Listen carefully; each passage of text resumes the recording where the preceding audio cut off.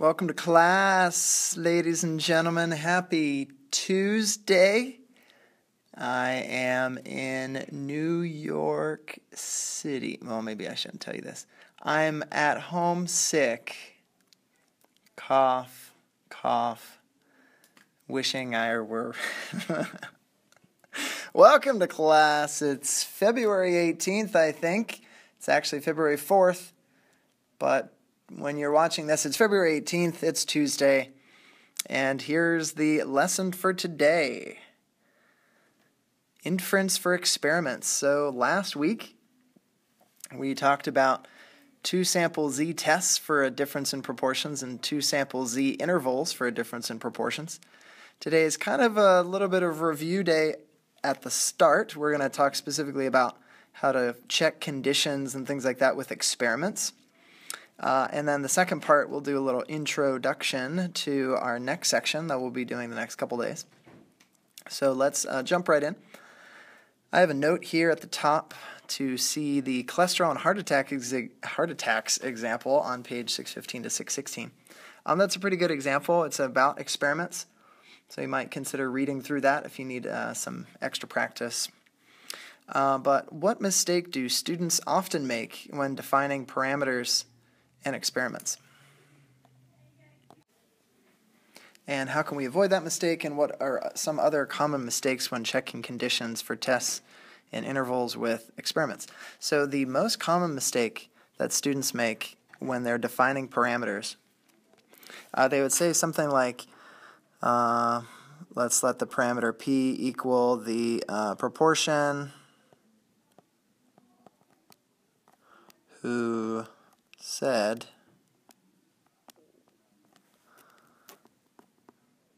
they missed me. Obviously, everyone misses me. So the problem here is this past tense, those who said they missed me. Remember, when we're talking about a parameter is about an unknown population parameter, unknown characteristic of the population. So when you use past tense like this, those who said and those who missed me, it sounds like it's referring to the sample, which would be referring to p hat. We want our parameters to refer to unknown populations. So how do we fix this? How can we avoid making this mistake? Use future tense. Future tense. So you would say the proportion who would say, subjunctive, who would say, that's an easy fix, get rid of that. Oh, there is an eraser, such a thing as an eraser. There we go. The proportion who would say, they miss me. Present tense is okay. Or that they would miss me. Make it sound a little more future tense. So that would be our parameter. Make sure you use future tense. So in an experimental context, if we let the proportion be the proportion or the percentage who get better with the pill, whatever the pill is in the experiment, with the pill, percent who would get better would be much better, who would get better if they would take the pill, rather than saying the percent who got better when they took the pill. That would be referring to the past, to the sample that was taken, not to the future, the people who could take the pill. The other thing with experiments is, since we don't have a random sample, well, we have random assignment, but we don't have a random sample, so we can't generalize to the whole population. So when we are talking about concluding our experiment and our significance test based on an experiment, we should use the words the percent who would get better with the pill similar to the ones in this study. That's basically admitting that, hey, we can't generalize to the whole population. If our study only used Korean females who are older than 60, then we really shouldn't generalize to a bunch of other people. So we would say, the percent who would get better with this pill, similar to the ones in the study who were Korean females over 60. And if you read the fine print in medical journals, they'll often admit, hey, here we really only used college students, so we probably shouldn't generalize our results to everyone out there in the world since we only used volunteer college students and maybe even paid them money.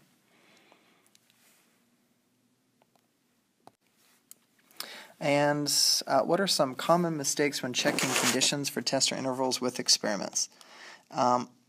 The main issue is the independence condition. Typically, we check, is the sample size less than or equal to 10% or 1/10 of the population size? In experiments, however, we're not actually sampling. We have volunteers in experiments. So to check the independent condition, we would say, we would not actually do the 10% condition. We would say we assume that one subject's response is independent of another subject's response.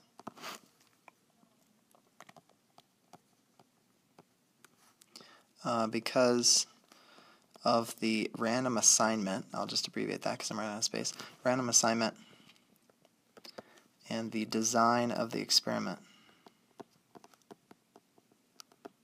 So what we're saying here is if one person feels better on this medication, that shouldn't give us any information about like the next person down the road feeling better from the medication. So we'll assume that one person getting better is independent from another person getting better. So the random assignment should take care of a lot of different issues, but also the design of the experiment. If it's a well-controlled experiment, then one person's response shouldn't affect another person's response. If one person's response does affect another person's response, then it's not a very well-designed experiment. You can imagine an experiment where there's kind of almost like a response bias. That maybe it's a headache medication, and one person taking the headache medication and they're not getting better, so they're complaining and they're yelling at all the other patients who are taking the same headache medication. Well, that person not having a good experience with the headache medication, they're affecting other people's experience with the headache medication. So we'd like to control for those things.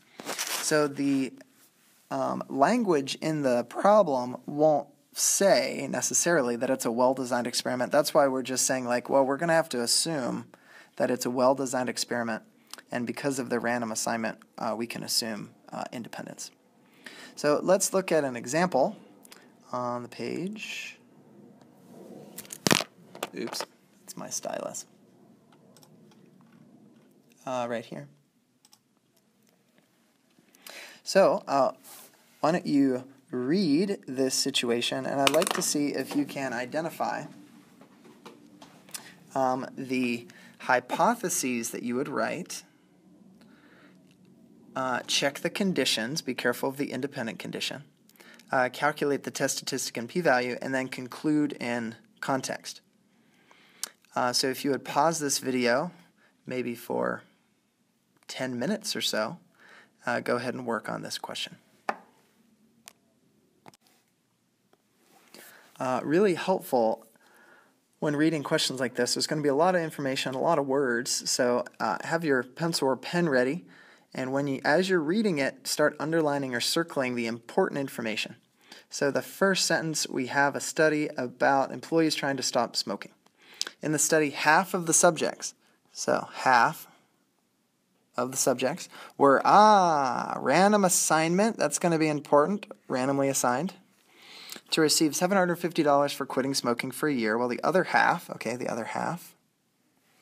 were simply encouraged to use traditional methods to stop smoking. So the $750 is really not that relevant to answering the question. It's interesting, but not relevant. None of the 878, there we go, there's our sample size, 878, that's N, volunteers knew that there was a financial incentive when they signed up. So no one knew there was a financial incentive. That's a well-designed experiment. You don't want the group who didn't get the financial incentive to be complaining and very angry that they didn't get the financial incentive, and then that might lead them to smoke because of their anxiety or their stress. But we are told that they're volunteers. We did not take a random sample. So if you said random sample check, that means please take points away from my response because I didn't really realize that they're volunteers. It's not a random sample. Let's see. It says at the end of the year, 15%. So, okay, 15% of those in the financial rewards group had quit smoking, while only 5% in the traditional group had quit smoking. That's a 10% difference. That is some initial preliminary evidence that, hey, maybe the financial rewards group works. There is a difference there, 15% minus 5%. One explanation of why it works is why it actually works. It helped people, the $750 encouraged them to quit smoking. Another explanation, though, is maybe the people that were in this group, the financial incentive group, maybe they were just more likely to quit smoking. Maybe that group just so happened to be randomly assigned stronger-willed people that were able to quit on their own. It wasn't the financial program, but they would have quit anyway. And maybe just by random assignment, maybe this group that had only 5%, maybe, just by chances, we happen to put the weaker-willed people or the people who wouldn't have quit anyway, we happen to put them in the traditional group. So this whole idea of a significance test is, hey, what are the chances of that happening? What are the chances that we get so many, just random chances that we get so many people who would have quit anyway in the financial group and so few who didn't quit in the traditional group? So that's the idea of our significance test. And how do we know from the question they want us to do a significance test? Well, it says, do the results of the study give convincing evidence? This is a yes or no question. Is there evidence, yes or no? So this is a hypothesis test. If it were estimate the difference, then we would use a confidence interval. So let me write the hypotheses. So we have the null hypothesis is that the proportion in the money group minus the proportion in the traditional group equals 0. You could also write that as the proportion who had quit smoking in the money group equals the proportion who had quit smoking in the traditional group. On the AP exam, this way is a little more common than this way down here, but either one is acceptable. We'd like to know if the financial incentive helps people quit smoking, so we would say that our alternative is that the proportion in the money group minus the proportion in the traditional group is greater than 0. You could see that if you don't see or understand the inequality. If you write it like this, proportion in the money group who quit smoking is higher or greater than the proportion in the traditional group. So those are our hypotheses to do a, not one, but a 2 sample z-test for p-money. P-money is pretty good, and it's like a rapper name, minus p-traditional. So we'd like to perform this test if the conditions are met.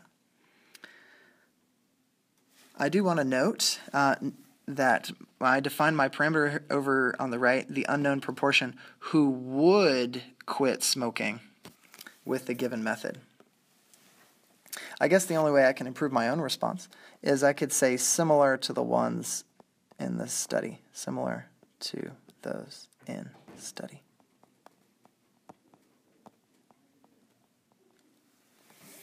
It would be sufficient to just say this amount of information when defining your parameter.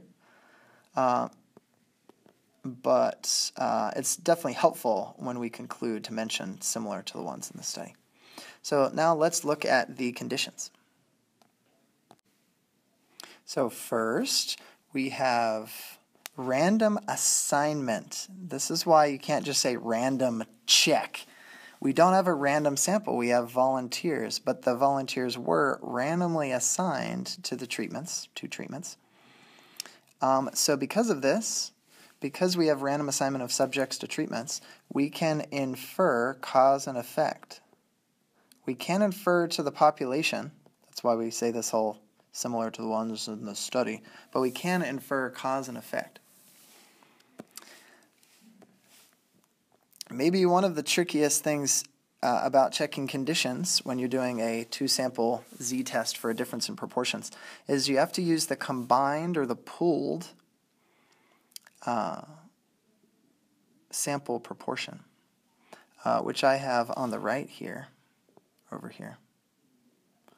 I got 132 in the numerator by multiplying 15% times 878, and I got 44 by multiplying 5% times the sample size, 878. And then I divided by the total sample size, and I got 20%.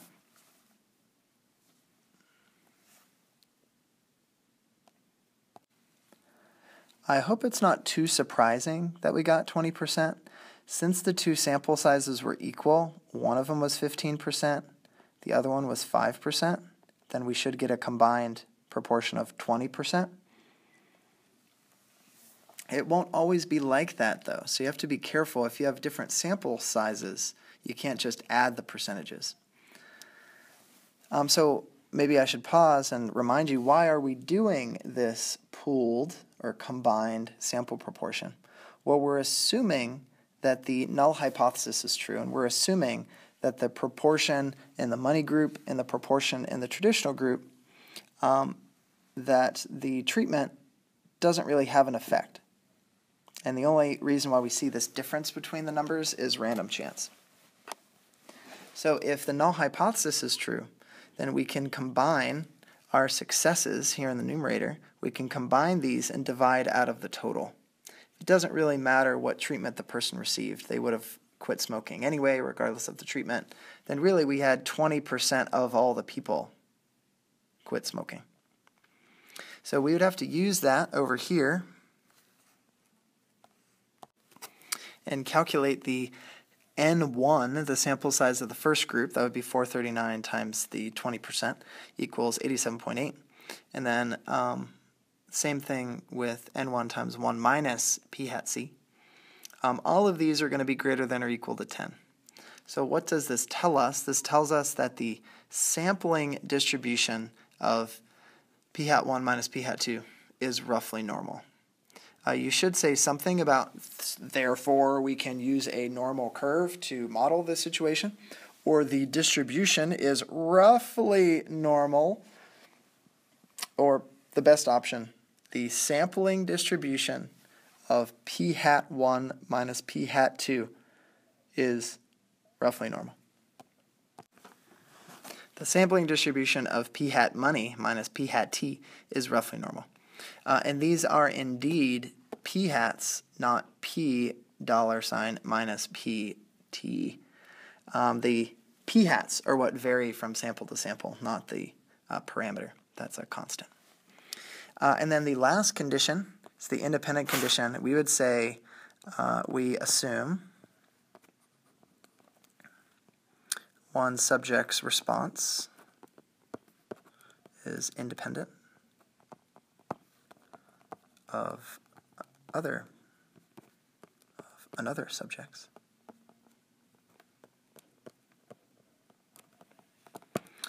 We also assume that the 2 groups are independent of each other. This is kind of also a new condition when we have multiple groups. We have the independent groups assumption, and this is a fine assumption because we randomly assign them into 2 groups. We assume the 2 groups are independent.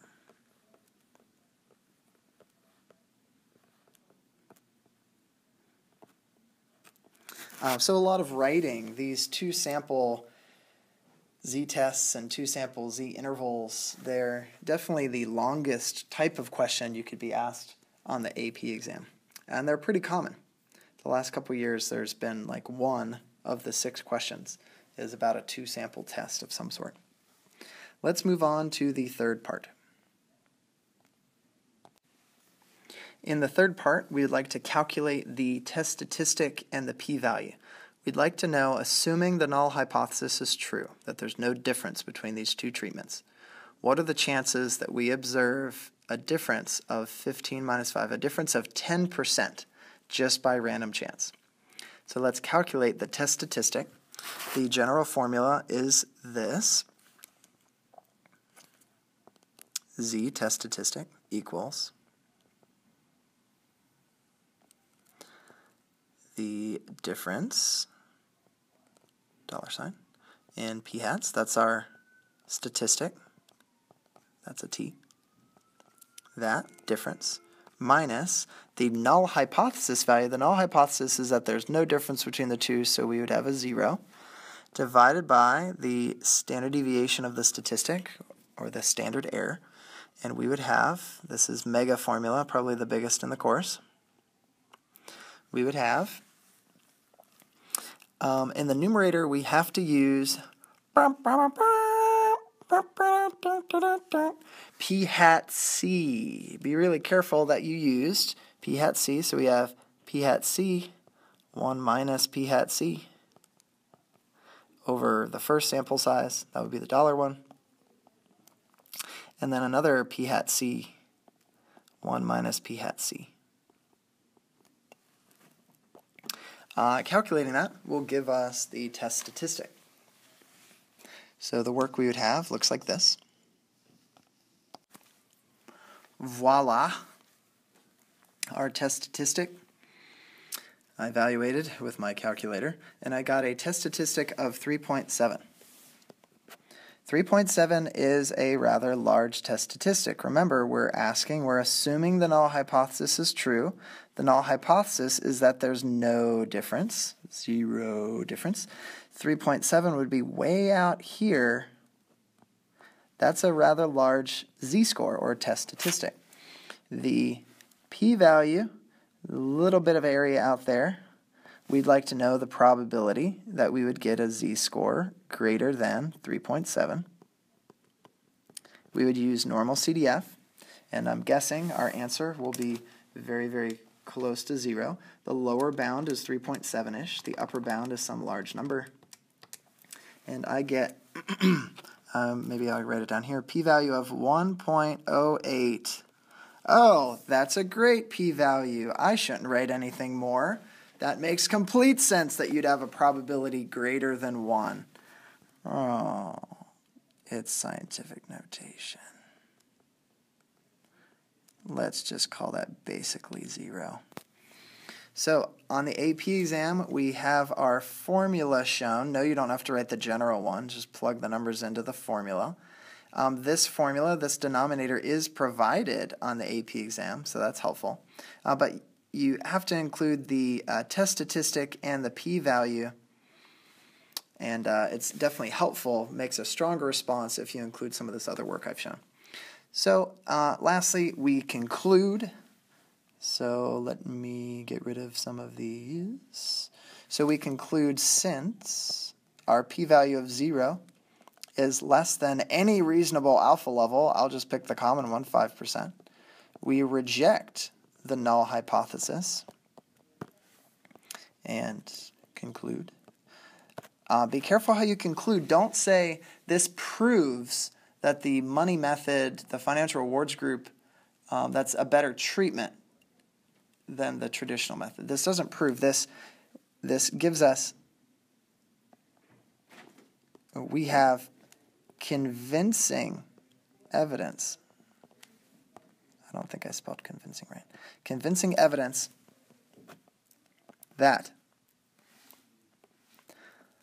the financial incentive helps people quit smoking compared to the traditional method.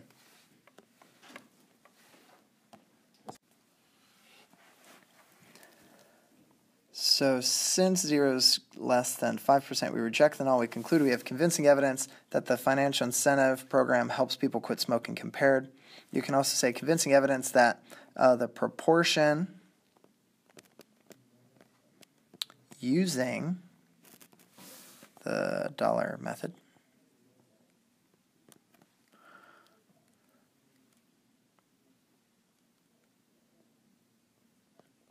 and who quit is greater than the proportion who use traditional methods. And like I said earlier in this video, we can't generalize this to all people everywhere using these programs. We can only generalize to those similar to the ones in this study.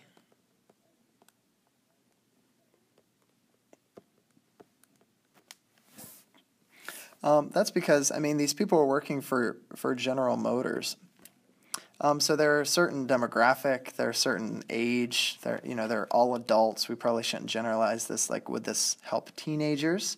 Because maybe there were no teenagers in the study. So that is the first part of this video lesson. Hopefully that was good practice on the 4-step process, doing a 2-sample Z test for a difference in proportions. It's a mouthful of a name. But the next part, I'd like to introduce the next section about the sampling distribution of a difference in means instead of proportions. So on the next page, we have the level of cholesterol in the blood for all men aged 20 to 34 follows a normal distribution with mean 188 milligrams per deciliter and a standard deviation of 41. For 14-year-old boys, blood cholesterol levels follow a normal distribution with mean of 170 and standard deviation of 30. So less variability, 30 compared to 41, and lower cholesterol. And hopefully that makes sense. They're younger, they're healthier, they haven't eaten as many pork rinds as other 20 to 34-year-old men. So suppose we select independent simple random samples of 25 men and 36 boys and calculate the sample mean cholesterol level. Not sure where that came from, so I'll get rid of that. Okay, so what do we mean when we say a sampling distribution of X bar M for men minus X bar B for boys?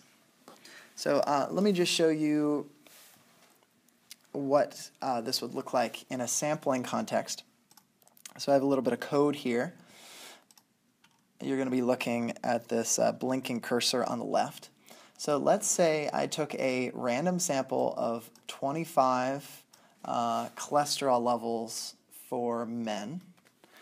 Here you go. Here's a random sample of 25. So this one on the left here is the first one, 158, and then you have 8, 15, 22.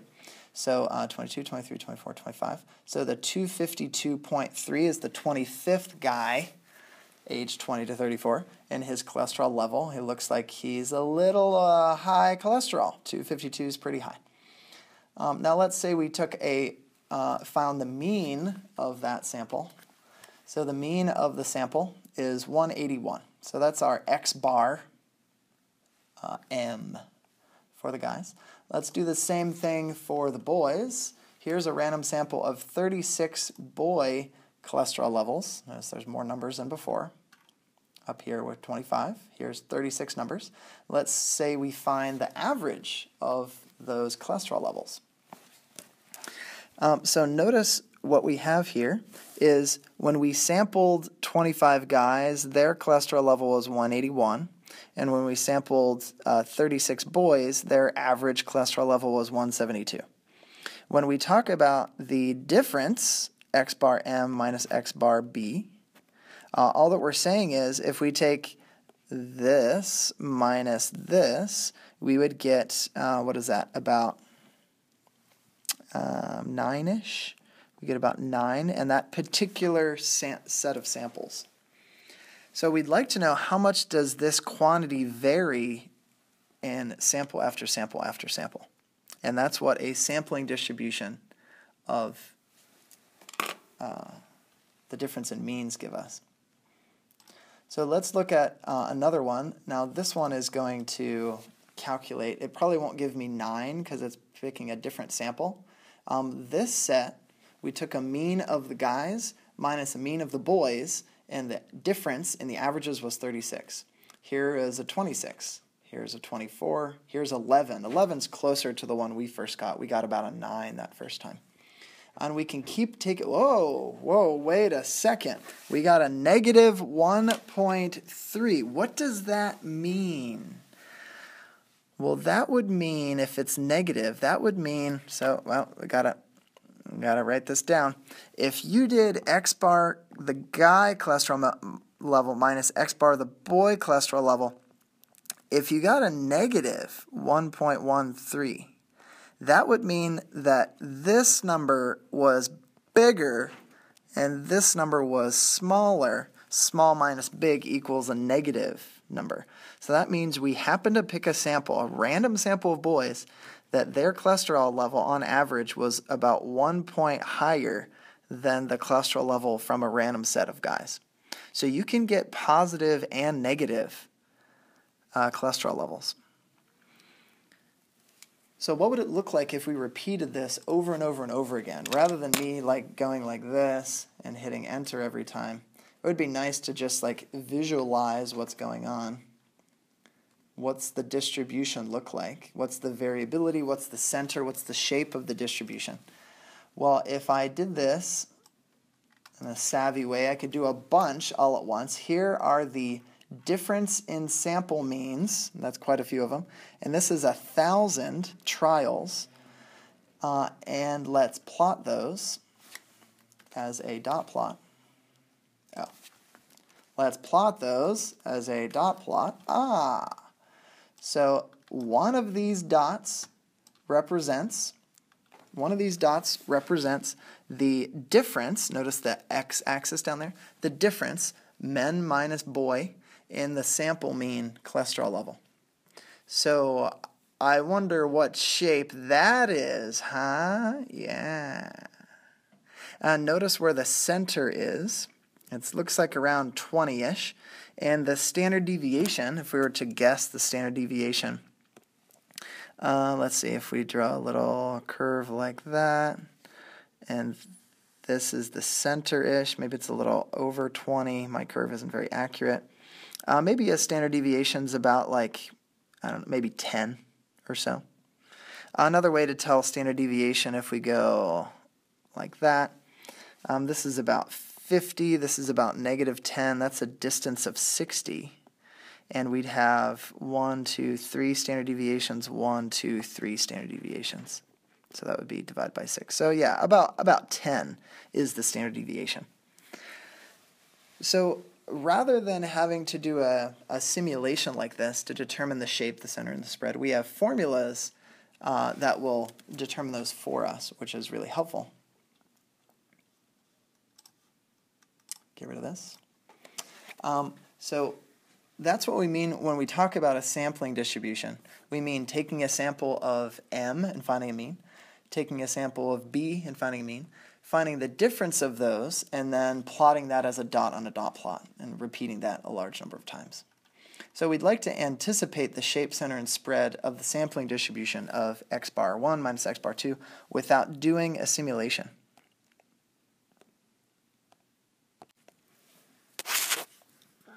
So we know the shape because earlier we were told that both distributions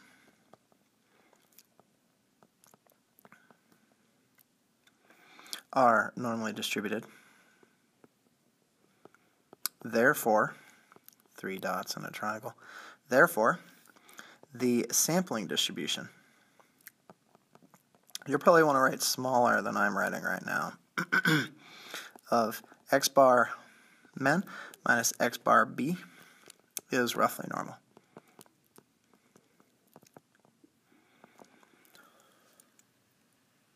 Let's say we weren't told they're normally distributed. You would need both sample sizes to be large enough, cough, cough, greater than 30 central limit theorem, to be a roughly normal distribution.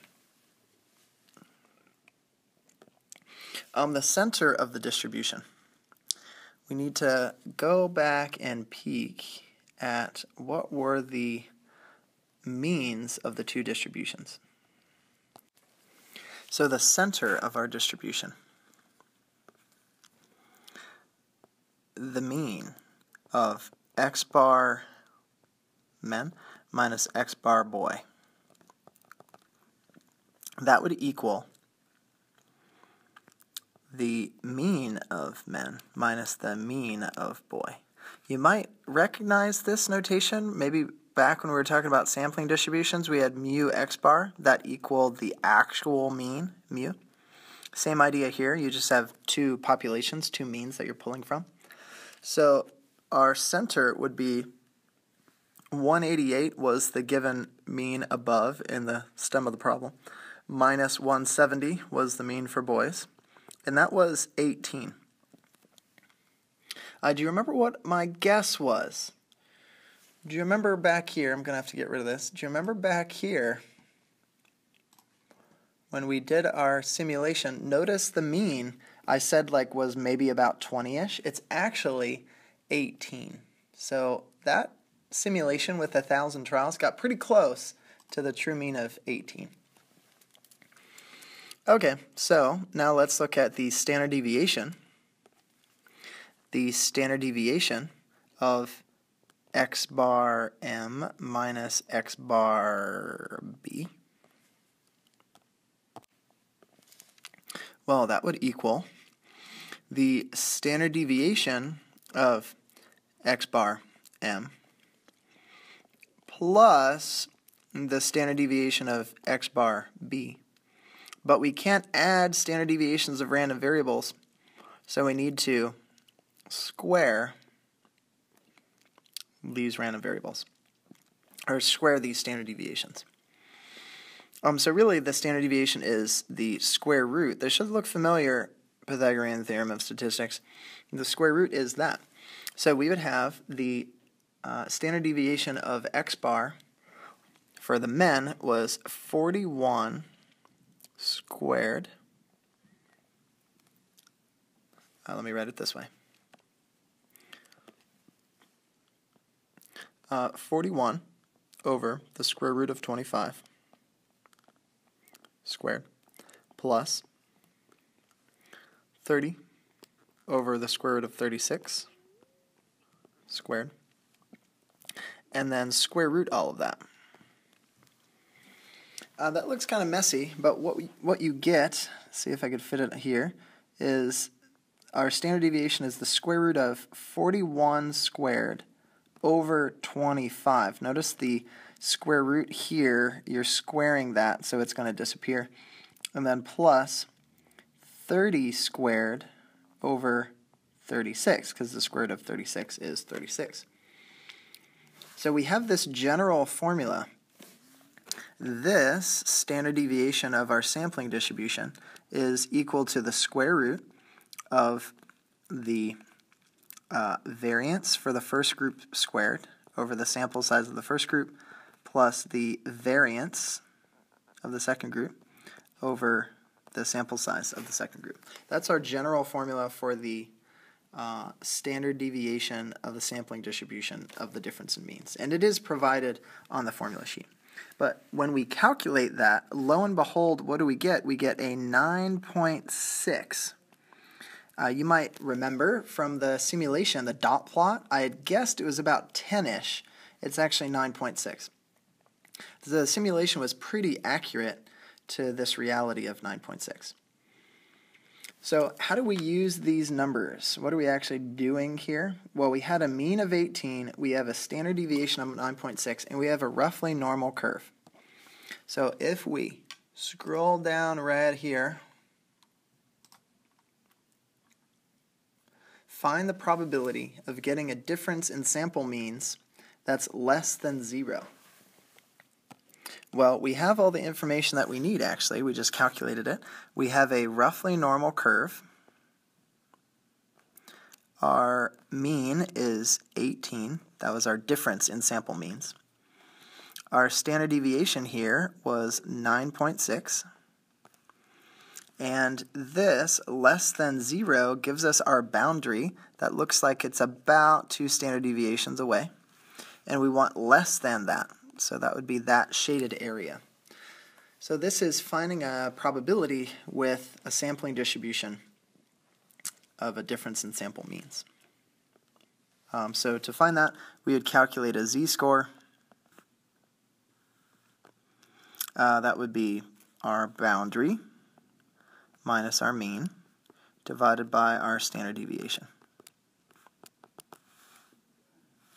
And then we would calculate the probability that z is less than that number. And I get negative 1.875. Negative 1.875, so about 2 standard deviations. And the probability would be that probability. That's the probability that we would get a sample that's negative. Remember, when we said negative, this way is the boy cholesterol ended up being higher than the men's cholesterol, whereas positive values, the men's cholesterol on average was greater than the boy cholesterol on average. So we get a very small probability. That should make sense that it's a small probability because on average older guys have higher cholesterols than 14-year-old boys. So should we be surprised if the sample mean cholesterol level for 14-year-old boys exceeds the sample mean level for men? In other words, should we be surprised that we got a sample mean that's less than 0? This is a pretty low p-value. It is less than our typical 5% level. So yes, we would be surprised. Be surprised. So to kind of recap, you need to make sure you know the formulas for the center, the spread of a sampling distribution, as well as the shape of a sampling distribution.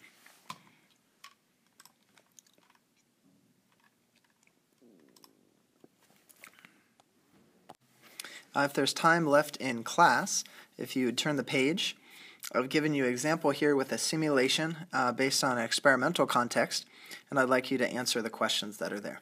Thank you for watching this video, and I'll see you tomorrow in another video.